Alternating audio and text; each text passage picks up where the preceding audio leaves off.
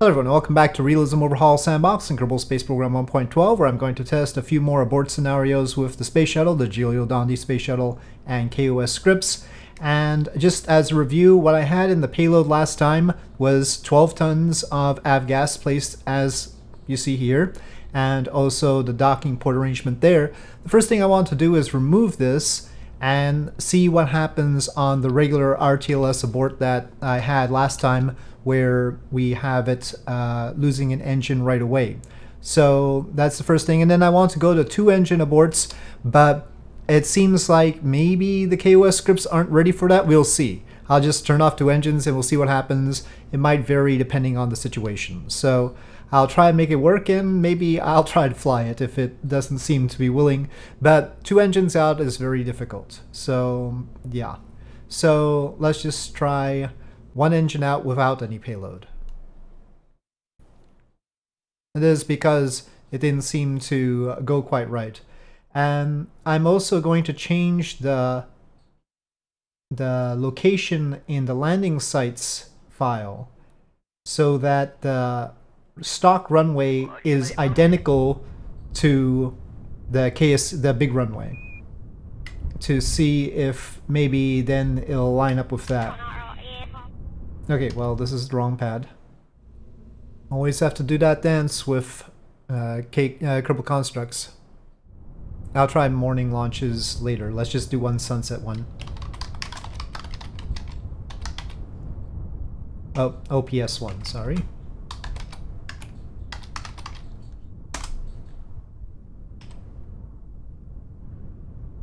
Well, I guess I'll keep everything up.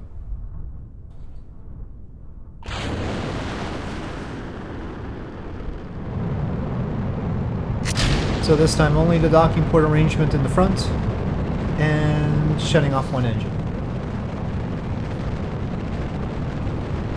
Again, this is the worst sort of situation for 1 engine loss for RTLS, when it loses 1 early. The later on it loses the engine, the lighter the external tank will be, because the 3 engines have been depleting the fuel faster than 2 engines would. And so that makes the RTLS abort easier. Alright, booster set.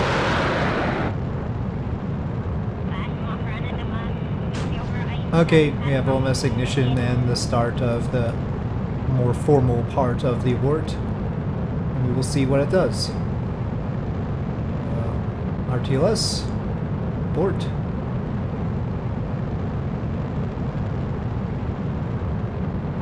I clicked abort this time. I don't think that should change anything, but I just wanted to make sure. We're very directly over the Cape, as you can see. You can see the Cape right there. Okay, well, it's been hanging out here for a bit, as it does. Pretty soon our OMS propellant should be at a good level.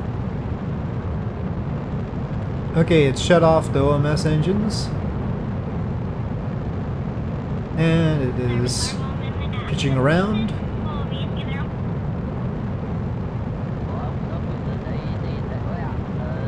And now boost back. It is dropping during this part.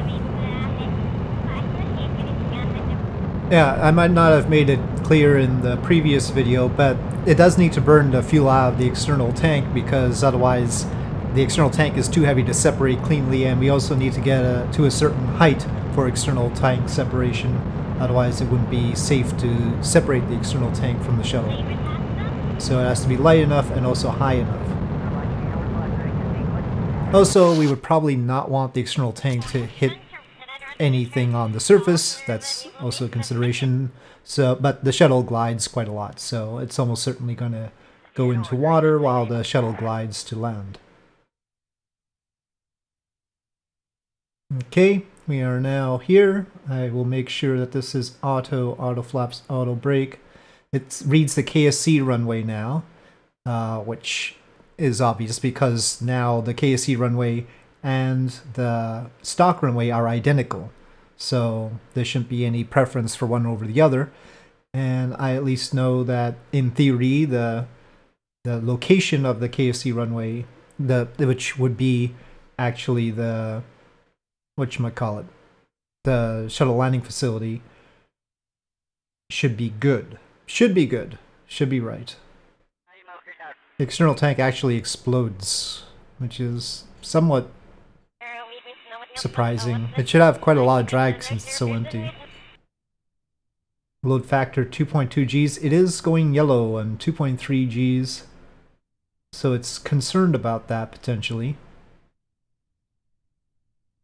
But now it's down 2.2, 2.1.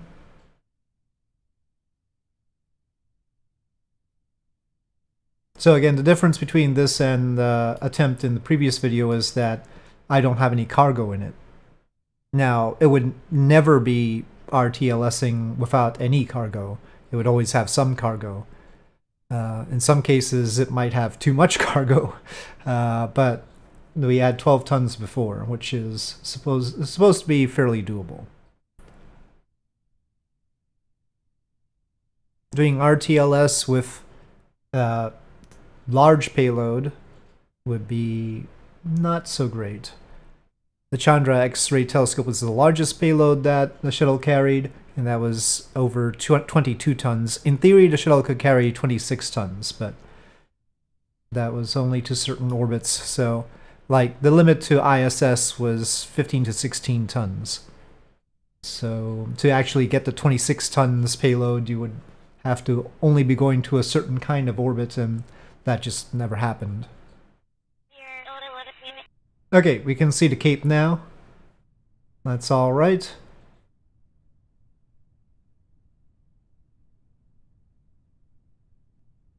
We sort of write down the channel this time.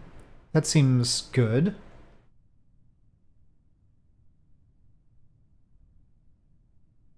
It's possible that just the choice of runway had been throwing it off. Since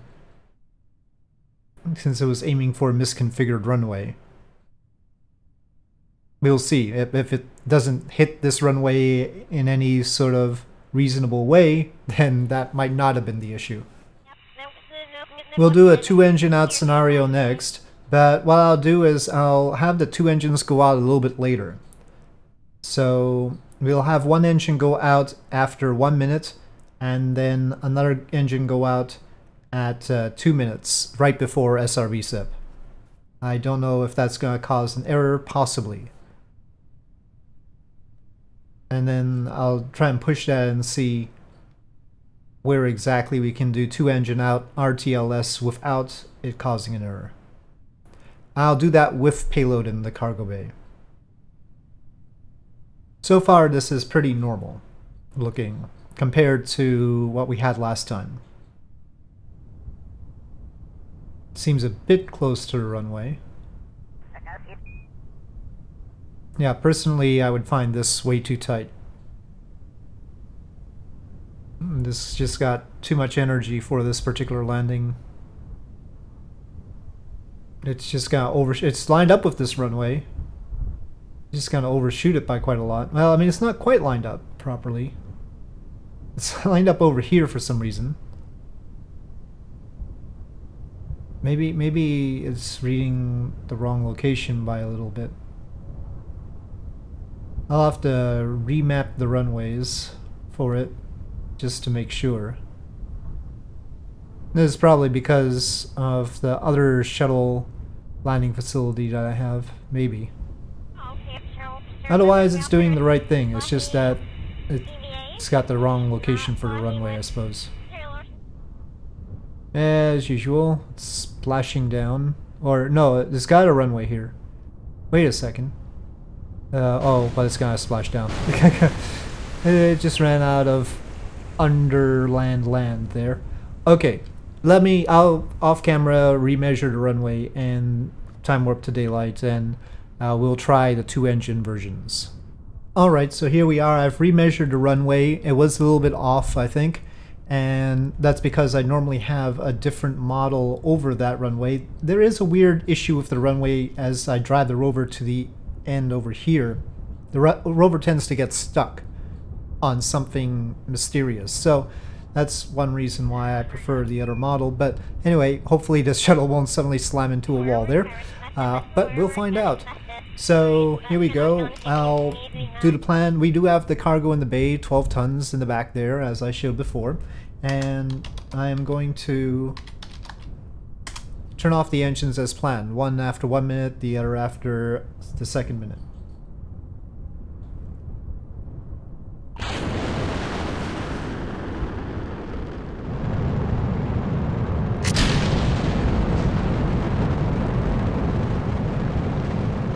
Okay, it's throttling down. And a good time for one to go out is when it tries to throttle up again, potentially. Okay, and 1 minute. One is out. Okay, standing by for SRB set. And then very rudely, I turn another one off. So now, single engine roll control, it says. So I've got one engine. Contingency not yet implemented, please quit program. Okay, well, are you sure you can't do something? Okay, well, alright. Oops, not what I wanted to do. How do I quit the program? Okay, like that. Okay, program ended. Alright. Yeah, you can keep pitching like that, but let's activate the OMS engines. I don't want to stage, so... Okay, kill rotation. Okay. I'll just try and do it manually. Thank you. Can you go away, though? It won't go away. I assume that means minimize. It sure isn't minimizing, and I can't get rid of it. What can I do with you? And that's now a slider for some reason. Okay, no. Oh no, I turned the engine off! Ah. Okay, well, fine. Now I can't do that. Let me see if turning the engine off later works. I'll just have to make sure. I'm trying to do Control-C to kill the program. That's what the control for killing a kOS script is, Control-C normally. But every time I pressed C, it went into the cockpit because it wasn't picking up the Control-C as a way to kill that program. So that's what was going on. Alright. Run OPS, and let me just make sure. No. Can you... I want to make sure that my throttle is up, so... Okay, let's try this again.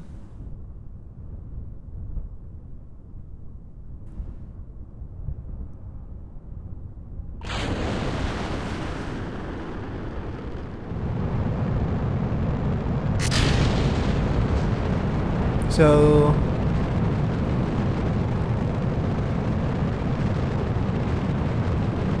Giulio Dondi said that two engine out situations which do not result in a contingency, which is late in RTLS, TAL, or abort to orbit, are implemented. So we'll try that after the ascent trajectory as we're approaching the after ascent trajectory 1 as we're approaching the RTLS dash mark. We'll have two engines go out.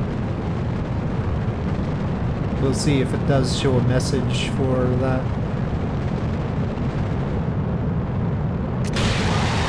Okay, booster set. We're not as late into RTLS here. I'll wait a little bit longer. And of course the key here is because we're draining so much more of the fuel, it's easier for it to manage it. Because of our extra speed though, it's going to have to flip around. Well, two engine TAL right now. I don't want two engine TAL.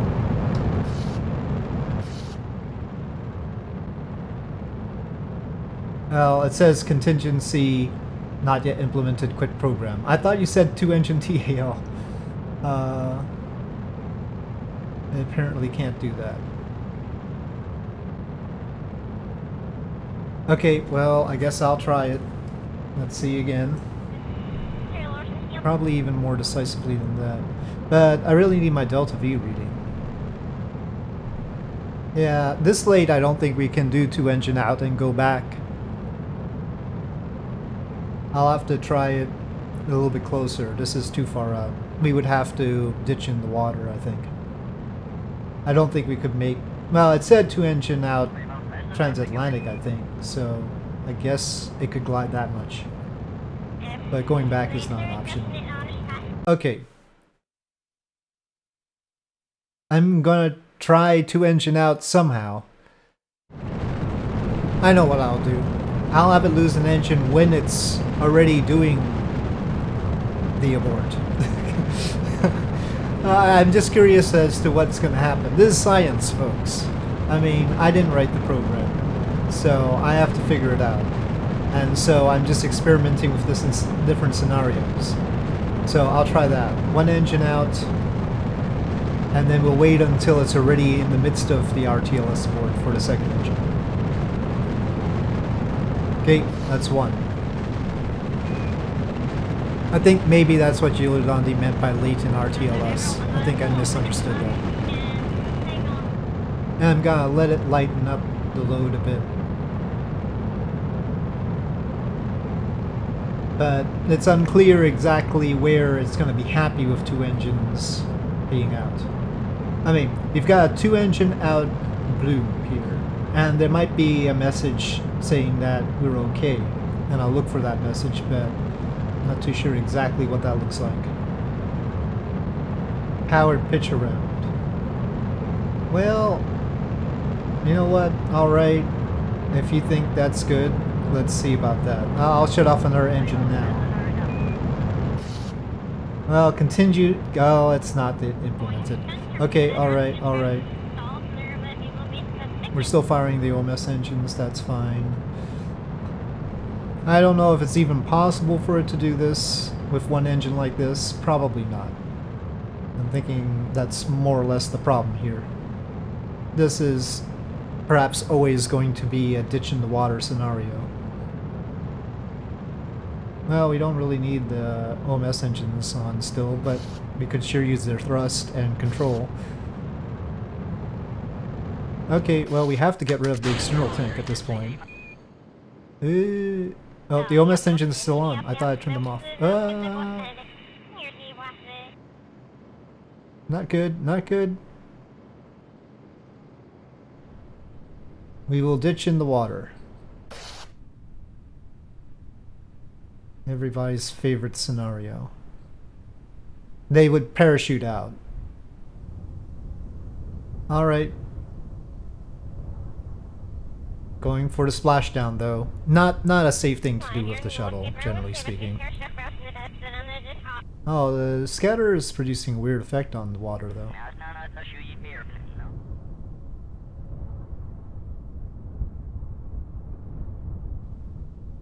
Eek. No, don't go up! Oh gosh, I didn't realize it had that much lift at that speed. I thought we were definitely going to go down. Oh, okay, there we go. We stuck it. We stuck the splashdown. Kerbal buoyancy. Okay, so, well, that's an option. Let's try 2-engine abort to orbit. Let's just do that. I think splashing down is ultimately the fate of losing 2 engines early on anyway. It's just too hard to get rid of all the external tank propellant. But I do want to test that it can land on the runway again. So we'll do the orthodox RTLS abort with just 1 engine one more time at the end. To just demonstrate we've got the payload, we've got the runway measured out, and we'll double check that that works. We're at 2-engine transatlantic abort. Okay, press to ATO. Well, I'm gonna go for ATO, and we are going to go 1 engine. Engine out detected, abort. Abort ATO. And we are going to lose, hopefully, safely, another engine. Contingency not yet implemented. No, come on. You can do it. Well, gosh darn it. Do I have to do everything around here? I mean, it said abort 2 engine out green. And then contingency not yet implemented. Uh-oh. No, the external tank's gonna blow up. Well, that's the end of that. Well, that's a load off, but that's not gonna work out for us, is it? Well, how late do I have to turn off the second engine for it to work out? These 2 engine abort scenarios, I mean... You better not lose 2 engines, let me put it that way. One more time. There's like glutton for punishment territory here.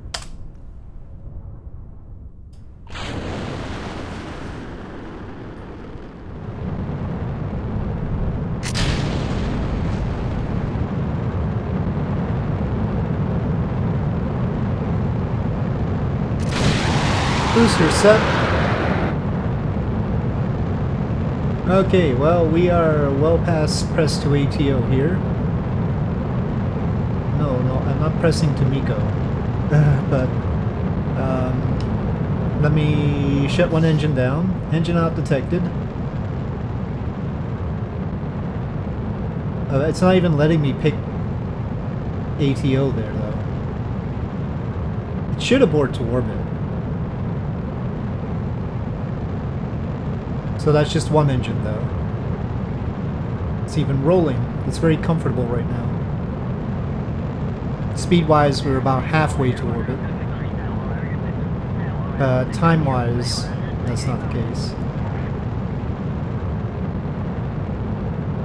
Okay. Contingency not yet implemented. Oh, gosh. Okay, fine.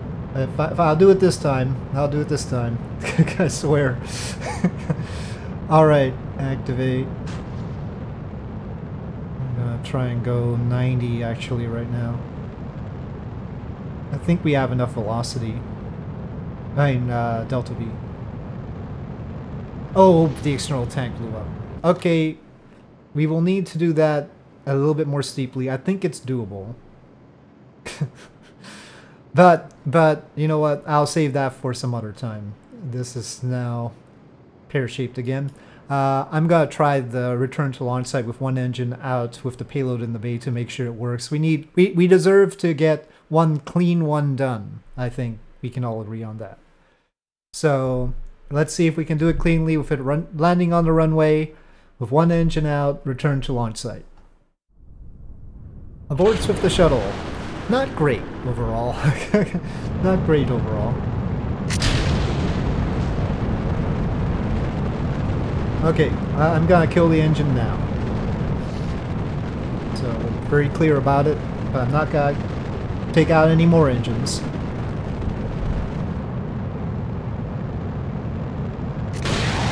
Alright, booster set. I should be in, yes, RTLS mode. I'm this time not gonna touch anything. Okay, it has turned off the OMS engines and it's pitching over.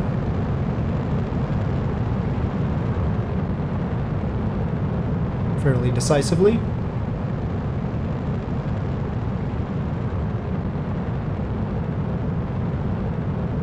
Alright, approaching cutout here.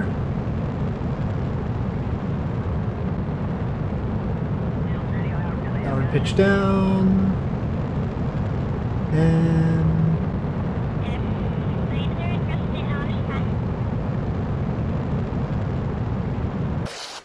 cut out. Separation.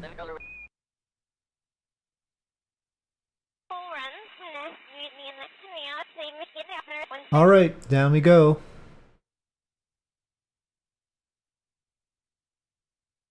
Let's see if it works this time.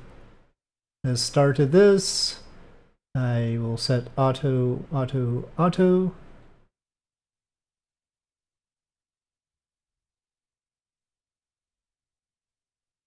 And it's floating right to the top there. I'm sure it'll correct that soon. Okay, we're in that channel there. Load factor 1.2G at the moment, going up slightly. And the haze is making it hard to see the Cape right now. I think it's over here. Pretty far. But at our speed, it's okay. Okay, it is turning.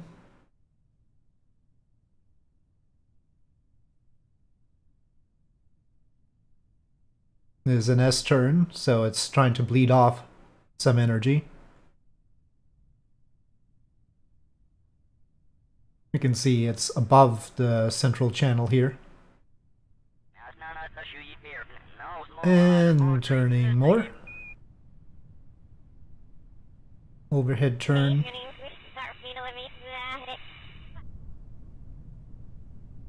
Alright, looking good so far. And it is turning.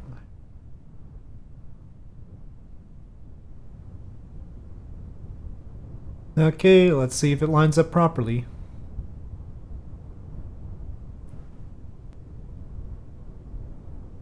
For me, this is still a little bit closer to the runway.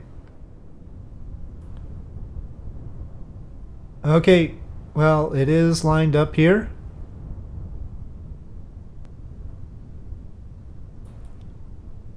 Alright, well, seems safe. Let's see it pull up. Here we go.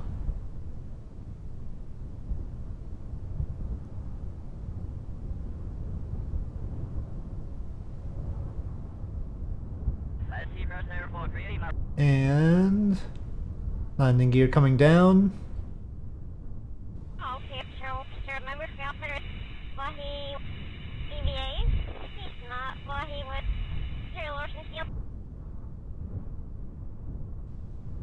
Flaring just a bit. And touchdown. Okay.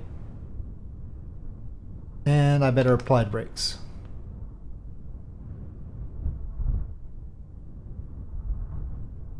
Right down the center line, no problems. Well, it's about time we got a clean one, right? Okay, I'd better end right there. We got a good one. A good RTLS, one engine though. Yeah, two engines is fraught. Let's face it. Two engines is fraught. You had better lose two engines late in whatever phase it is, otherwise you're just not getting rid of the fuel before the external tank blows up. So that is what I've discovered. I think the only thing really left for me to examine is transatlantic aborts, which I wanted to do separately. So we're going to take a look at the transatlantic aborts separately, especially after I make sure there are runways for it to abort to. And yeah, once I place the runways for it to abort to, then we'll try those out. But for now, as far as RTLS or abort to orbit, I think I'm satisfied that I'm done seeing what I can abort with, and two engines is so not happening. Anyway, with that, thank you for watching. I hope you enjoyed this video. If you did, please do press like. If you have any comments or suggestions, please leave them in the comment section below, and I'll see you next time.